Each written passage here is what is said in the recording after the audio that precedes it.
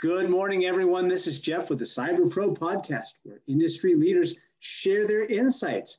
It's 5 questions in about 9 minutes because hackers don't sleep, so we should drink more coffee and jump right in. Question number one, in a few sentences, Erik, please tell us who you are and what you do. Well, good morning, Jeff.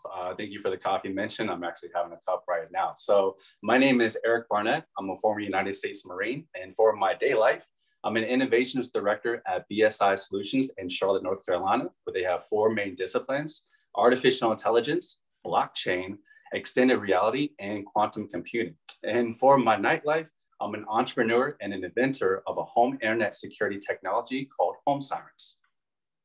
Excellent. Being an inventor as well as juggling that with your day job, what would you say is the best or most fascinating part about inventing things in your life?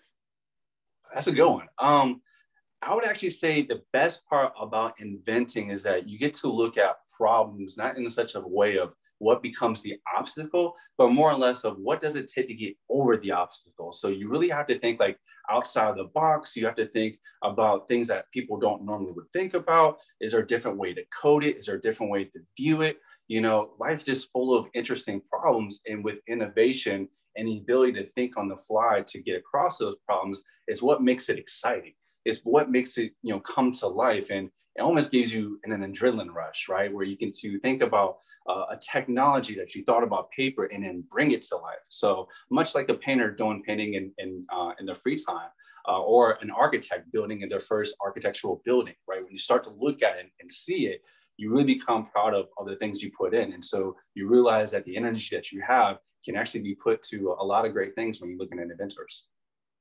Well put.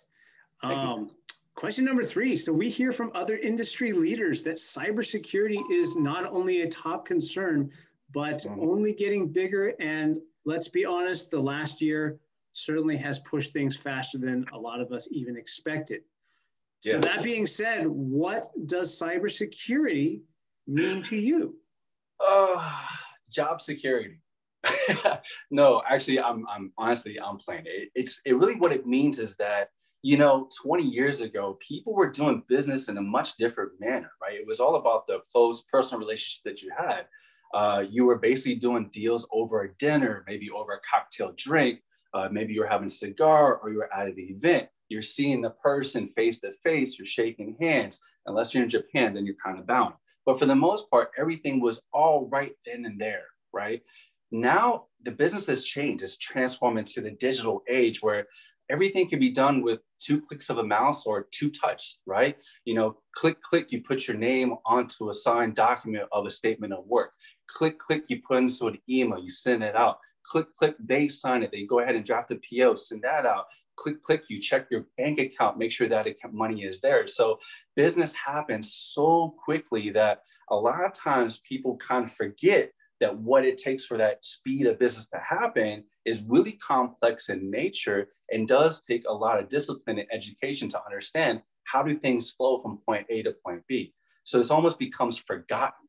And in that sense, they don't really pay attention to it. Therefore, they don't put the necessary need, the budget, the focus, the resources, the ideas to say, hey, let's try to make things happen. Let's try to innovate. Let's try to do something beyond what we've been doing today. Wow. Yeah, that's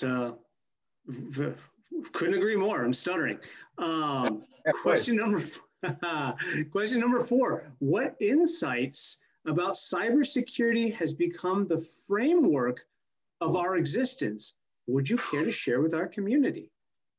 I do. I think this is the one area that I love as a cybersecurity technologist at heart, is because in this space, what we're really seeing is that cybersecurity and technology is a one-for-one concept, right? You can't have one without the other.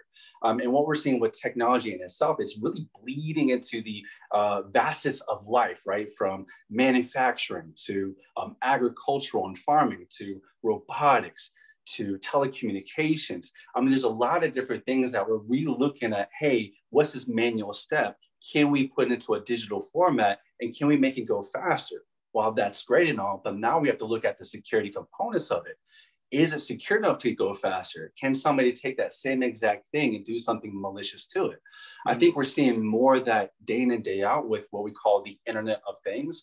And these are really everyday technologies that are going to interface with society as a whole.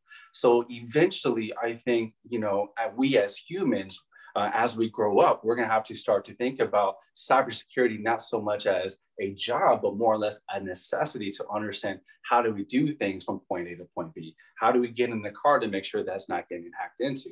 How do we make sure that our information is now more private instead of it giving away through applications and things of that nature just because of providing us a free service? So we're really seeing technology become a really big focal point. And honestly, I think we're kind of, well, I won't say I think we're kind of, I'm going to say definitively, we were actually living in this digital new era where we get to change the industry as it's happening, as it's taking place. So I see more people transitioning from their old careers into the digital industry, into the different areas that you have, right? For networking, cybersecurity, robotics, AI, blockchain, things of that nature. So it's going to become a lot more prevalent.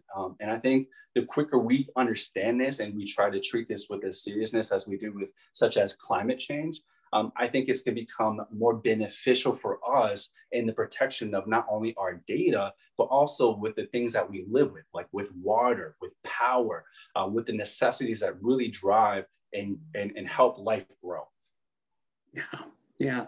I think a key takeaway from the few topics that you covered is that, you know, cybersecurity as well as technology in general is not only, it is evolving from a nice to have to a must have for all of our lives. And as we go into the future, it becomes more of a basic understanding or a skill set than something that's more ethereal and out there than it has been for the last 20 years or so. Absolutely. Yeah, well put. Final question, our fun one. Please tell us about a retro piece of technology that gets you smiling. Okay, retro technology that gets me smiling all the time, every day when I think about this, has to be my Sega Genesis with Mortal Kombat. And the reason why was the first time I was able to apply a controller hack to get the blood code. So the blood code for Sega Genesis Mortal Kombat is as such: up, down, left, right, A, B, A, C, A, B, B, start. It's probably one of the best things I love each and every day. You know, I'd come home, I'd have nothing to do. First thing I do, Mortal Kombat. Let's get it. Nice. Well, for those of us who want to learn a little bit more about you, Erik, or perhaps what you do in your life, what is the best way to get a hold of you? Sure. You can check me out in two different areas. First is BSI Solutions here in Charlotte, North Carolina. And second is HomeSirens, which is the technology I'll be coming out with here later on this year. That's Excellent. It. Cool. Excellent. Well, thank you for your time this morning, Erik. We really appreciate you coming on. Thank you. Yeah, thank you, Jeff. Listen, I appreciate the opportunity. And to all the cybersecurity technologists out there, keep rocking, keep pushing. Nice. And for those of you who know the Cyber Pro podcast well, you know that we publish about 3 or 4 different episodes every week with different viewpoints and perspectives in the cybersecurity world. We wanted to say thank you for your time this morning and be well. Yes. See you guys.